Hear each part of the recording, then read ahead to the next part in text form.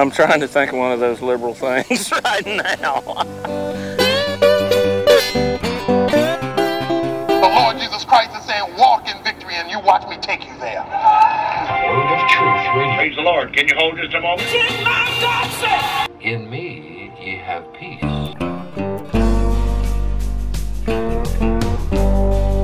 I'm crisscrossing the Bible Belt to rediscover my Southern family. This is our road map for the trip. It's my family tree.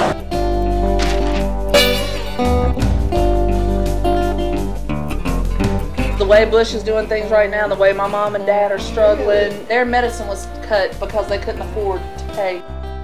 Their medicine run them $500 a month. That left them with maybe $500 a month to live, and you can't make it on that. They worked all their life to be in poverty. You don't know. It's like a chosen dictatorship. We don't have to do what he tells us, but odds are we are.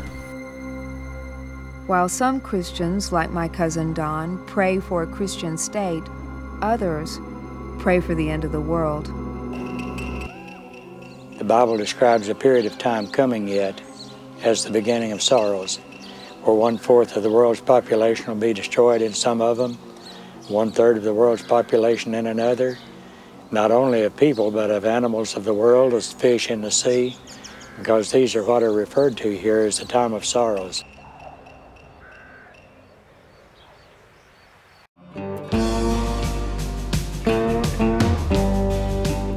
We can't reach my Aunt Ruth, so we decide to seek out Tim, my long-lost cowboy cousin, who lives in Blanco.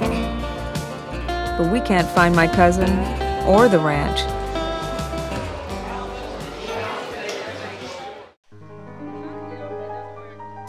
I was raised as a hard-shell Baptist, as a fundamentalist. There'd be times when I was scared of Satan, scared of, like the scaly red bifurcated tail, Satan. And, but thankfully that's passed.